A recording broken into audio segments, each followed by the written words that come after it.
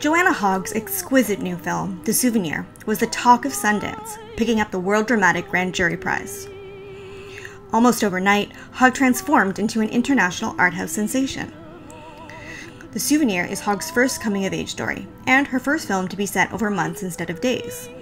A unique challenge given Hogg's process involved shooting in order without a conventional script, with the actors improvising on camera.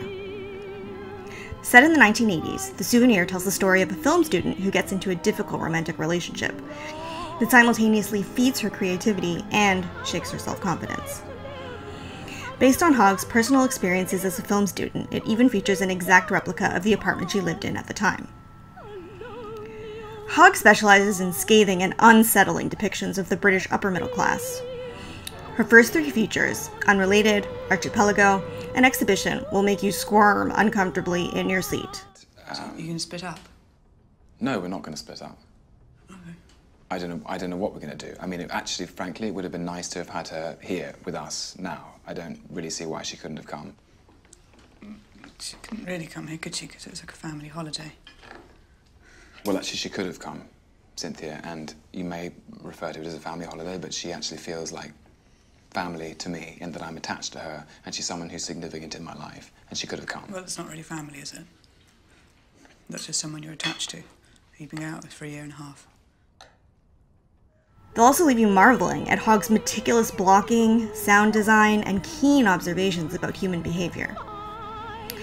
Where Unrelated and Archipelago were realist dramas about the pressures of family vacations in tight quarters, Exhibition and The Souvenir are more experimental and dreamlike, exploring the creative process and its links to memory.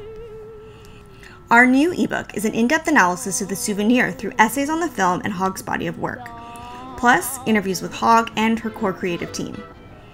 We're offering the trademark 7th row, 360-degree look at Hogg's unique process, as told by Hogg and her key co-creatives, including cinematographer David Raedeker and costume designer Grace Snell. This book is also a chance to celebrate Hogg's whole filmography, and it's the first book ever published that is dedicated solely to Hogg's work. Did The Souvenir leave you desperate to learn more about how it came into being? Are you a fan of Hogg's work who wants to understand how one of your favorite directors operates?